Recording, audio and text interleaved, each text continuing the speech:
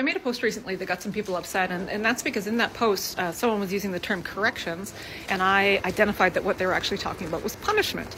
And people kind of get emotional and upset sometimes when you talk about the word punishment, and they say, well, it's not punishment, punishment's abuse, and we shouldn't be doing it.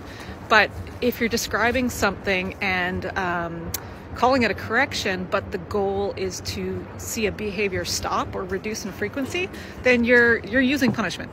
So, for example, I've got my horses here. I'm going to turn them out in the morning. Let's say I go to turn this mare out, and every time I go to try and turn her out, she blasts through the gate as I'm trying to get the gate open. And this behavior is dangerous, and my life's at risk, and if I get injured, they don't get fed. So I want to do something about it. So let's say I get my handy flag here, and every time she goes to blast through that gate, I wave my flag, and it stops the behavior of blasting through the gate. I have effectively punished the behavior of blasting through the gate by adding something, a waving of the flag, to make her stop. And people use punishment a lot, and I get this. I used to be a trainer that used punishment a lot because it can seemingly work. It can seemingly stop the unwanted behavior from happening again, but it can't address the underlying cause of why that behavior is happening in the first place.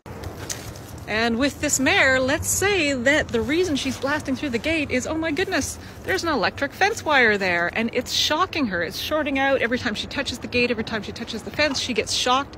She's frightened, and that's why she's blasting through the gate. Now I am punishing her fear-based response, and I might see a decrease in it. I might get it to stop, but I'm not addressing her fear, and I'm not even addressing the fact that the fence is shorting out, and it's shocking her. So yeah, the big primary reason that I don't recommend punishment generally, I haven't in over 10 years of doing this work and working with horses that have even serious behavior problems, is because number one, it can't address the underlying reason why the horse is behaving this way. Fear, pain, confusion, genetics, prior learning, there's so many reasons why a horse can be displaying a behavior that we find problematic, and using punishment can't get to the root cause of why it's happening and can't help us address that cause. There's all sorts of other cautions about punishment if we are going to use it, and how it should be used and when it should be used and why. But TikTok, short attention spans, short videos, that's all we're going to cover today. Plus my horses want to go outside.